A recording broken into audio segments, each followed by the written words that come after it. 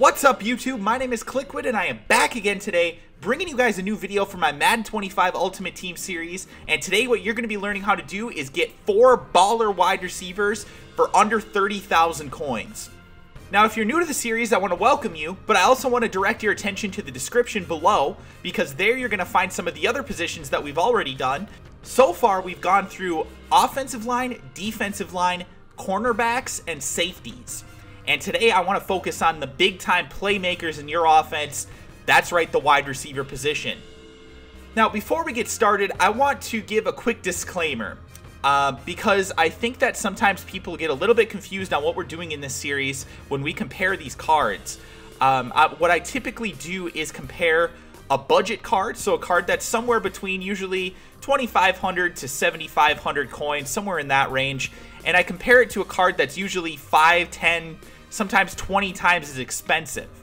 And the reason that we do that is not because I'm trying to say that these cards are actually necessarily better than the more expensive cards, but I'm trying to show you that you can get a good card, something that's going to be fairly comparable for significantly less money than the more expensive cards. So obviously if you've got the money and you can just throw it out there, whatever, go buy the expensive player. These guys are typically going to be better than the budget cards.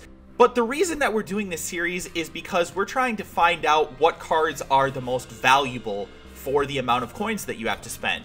So if you spend 2,500 coins and it's a fairly comparable card to a card that's 50,000 coins, well guess what? You just saved yourself 47,500 coins, and you can use that to upgrade at other positions. So think about that, and that's why we do this series. We also do it for the people that are just getting started and want to get some good players and not spend a ton of coins because they haven't done enough solo challenges, they haven't done head-to-head seasons, and they're not so experienced on the auction block. So with that being said, let's get into the first set of wide receivers that we're going to be comparing today. So up first, we've got the 91 overall Marlon Brown Final Edition card, and it's an elite version, and we're going to be comparing that to the 99 overall Jerry Rice Legend card. So let's get started by taking a look at the categories that we're going to be comparing today. And of course, there are a ton of things that I don't have on this chart. You can go to Mudhead and compare them if you're interested. But I think that these 8 things are typically the most important things for wide receivers, at least in my opinion. So you might have your own opinions. If you do, leave them in the comments. Let's talk about it. But these things are the major ones for me. We've got speed, catching, catch in traffic, spectacular catch, jump, route running, release, and run blocking. And then the last thing that we compare is height and their average price on the auction block. So the first thing that you're going to see, of course, is that a lot of these statistics are very similar to one another. We actually have 2 attributes where they're exactly the same, speed and jumping. They're both 94 at speed and 93 at jumping. Now, as you might expect, there are definitely areas where the Jerry Rice card excels over the Marlon Brown card, and those areas are catching, catch in traffic, route running, and release. And the catch in traffic one is one of the ones that I think is overlooked the most because a lot of passes are contested in Madden. And it's not necessarily that you're getting hit while you catch the ball, but just that there's other players around. So if you throw up a fade route or things like that, the catch in traffic stat does go into that. The other thing, of course, the catching, Jerry Rice is 8 better than the Marlon Brown card in catching, but Brown is still pretty respectable with 90 catching, 90 catch in traffic. And then the other thing is that the Marlon Brown actually does have better spectacular catch than the Jerry Rice. I know that's insane, but he actually does. He has 93 versus Jerry Rice's 92. So again, very comparable, but the Marlon Brown is a little bit better. Now, route running. This is the thing that Jerry Rice's card is significantly better than the Marlon Brown card at. It is 96 at route running. So when it's doing its comeback routes and he's running slants and things like that, he's going to be very precise with the routes that he runs, whereas the Marlon Brown's going to be a little more sloppy. He's not going to get quite as much separation. But at the same time, he still does have that nice speed, and he's still got decent release at 93. So if there's a press, for example, he's going to be able to get off that press most of the time. The other thing that I think is very nice about this Marlon Brown card is that it is 6'4". There are not very many receivers in this game that are bigger than Marlon Brown, and that's a nice advantage to have. He is actually 2 inches taller than the Jerry Rice card. 6'2" is about, I guess I would say it's a little bit taller than average for a wide receiver, but right around average. And the Marlon Brown card does have the nice 6'4". It also has the nice 93 jump. So there aren't very many corners, or maybe not any corners in this game that are going to be able to out-jump Marlon Brown for a ball. So that's always good to have, and that's why I like this Marlon Brown card. At 8,000 coins, it is about 1/7 the price of Jerry Rice. And although that still makes him the most expensive budget card that we're putting in today's video, he is definitely worth it. And I think that over time, the final edition cards are going to drop a little bit in price. So if you pay attention to the auction block, and you're watching closely as these other players are starting to come up and the older guys are not quite as sought after, you might see that the Marlon Brown does drop a little bit in price. And once that happens, it's only going to make him more valuable in comparison to this Jerry Rice card. So that's it for the first comparison. Let's go on to the second one. Up next, we have got the 93 overall Fantasy Edition Doug Baldwin card. And we're going to be comparing it to the 99 overall Isaac Bruce Legendary card, the Madden 25 edition. And I imagine that the first thing that you're going to notice is that there's a lot of red on the Doug Baldwin side. And this is a great example of a card that is not as good as the Isaac Bruce card. It's really not. It's not as good as the Isaac Bruce card. However, it is very close in almost every major thing that we look for at wide receiver. And you're going to spend 65,000 more coins for the Isaac Bruce card than you do the Doug Baldwin. So first of all, speed. There's only one difference. Isaac Bruce is a little bit faster, catching one difference, jumping same, catch in traffic and spec catch very close to one another once again. Route running, there is a 5-point difference here. The Isaac Bruce does have 97 route running, making it one of the better route runners in this whole game. But Doug Baldwin's still very respectable at 92 for route running. He's still going to be able to get separation, and you're not going to worry too much that he's going to be getting out of position or anything like that. The biggest area that there is a difference between these two cards is the release. And the Isaac Bruce with 93 release is pretty good. Doug Baldwin, only 84 release is... He's going to have trouble. I'm not going to lie to you guys. He's going to have trouble against some of the stronger cornerbacks. If they go up and press him, if you've got a Patrick Peterson Combine card or something, the Doug Baldwin's going to have a tough time against that card. However, most people don't have elite cornerbacks when it comes to press. They have the guys that are good in coverage. So a lot of times the Doug Baldwin card can still scrape by with its 84 release against corners that are not quite as strong, that don't have quite as high of a press attribute.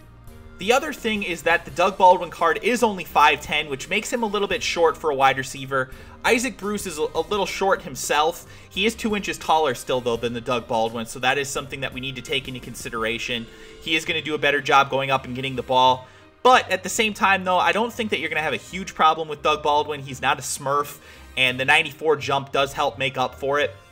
So overall, I think that the Doug Baldwin card is a great value at only 5,000 coins. This is the kind of guy that you can play in the slot, and he's going to do pretty well for you. And in my opinion, the Isaac Bruce card is kind of overpriced, considering the fact that he's not greatly better than the Doug Baldwin card, really in anything that's majorly important for wide receivers. So that's going to do it for this comparison. Let's go on to number 3. In our third grouping, we're going to be comparing the 93 overall Demaryius Thomas Elite card, Road to the Playoffs, and we're going to be comparing it to the Captain Edition Julio Jones 95 overall Elite card. And there is a decent sized price difference here. There's 33,000 coins between the two of them. But again, much like the Doug Baldwin card in our last slide, these cards are very comparable to one another. There's actually an advantage for Demaryius Thomas. He does have 95 speed versus the Julio Jones 94 speed. They're the same in catching, they're the same in run blocking, and every other statistic, there's only really like a 1 to 3 point advantage in any of these categories in favor of Julio Jones. So the catch in traffic being 92 versus Demaryius is 89, that is a little bit low on Demaryius Thomas' side, but at the same time though, I still think that 89 is good enough that he's going to be able to make most catches, especially when you pair it with the 94 catch statistic. And this is really the kind of wide receiver that you can use realistically as a wide receiver 1. I've had problems with my Deion Sanders. I've had problems with my Patrick Peterson containing this Demaryius Thomas card. I mean, when you add in the fact that it's 6'3" with 94 jump, there just aren't many receivers that are more physical. And that's the thing that I think is such an advantage for this Demaryius Thomas card. It has great speed, it's very strong, has nice release. It's really not weak in anything other than maybe catching traffic, like I mentioned. And even though it's 7,000 coins, it's absolutely worth it, and it makes it into today's budget episode with ease. So let's move on to the final comparison for today. And the cards that we're comparing are the 92 overall Final Edition Kenny Stills and the brand new free agent 98 overall Steve Smith card. Now, again, very similarly to what we've seen in some of the other ones so far, there's a lot of red on the Kenny Stills side. But again, we're comparing the value of the cards. So for 7,500 coins, you get this Kenny Stills card versus 55,000 coins for the Steve Smith card.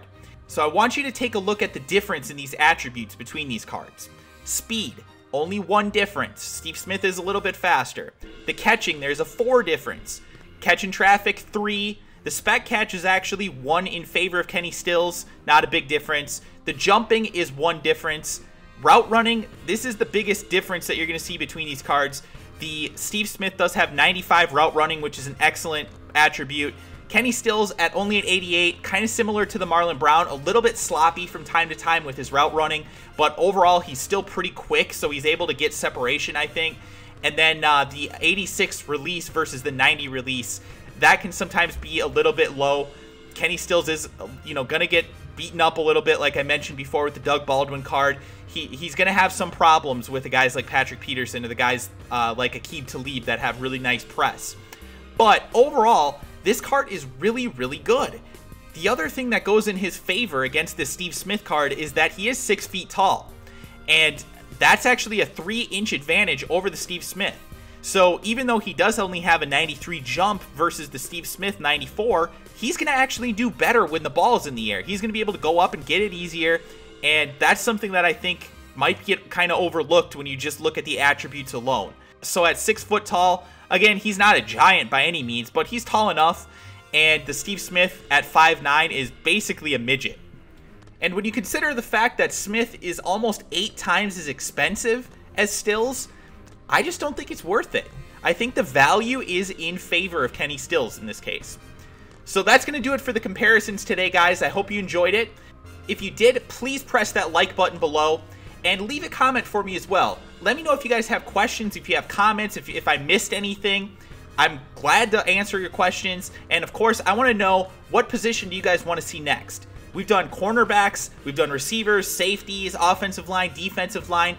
What's next? What do you guys want to see? Let me know in the comments below. Thank you guys for watching. I hope you learned something useful. Don't forget to press that subscribe button so that you can know when my next video gets launched. And I will talk to you beautiful bitches again soon.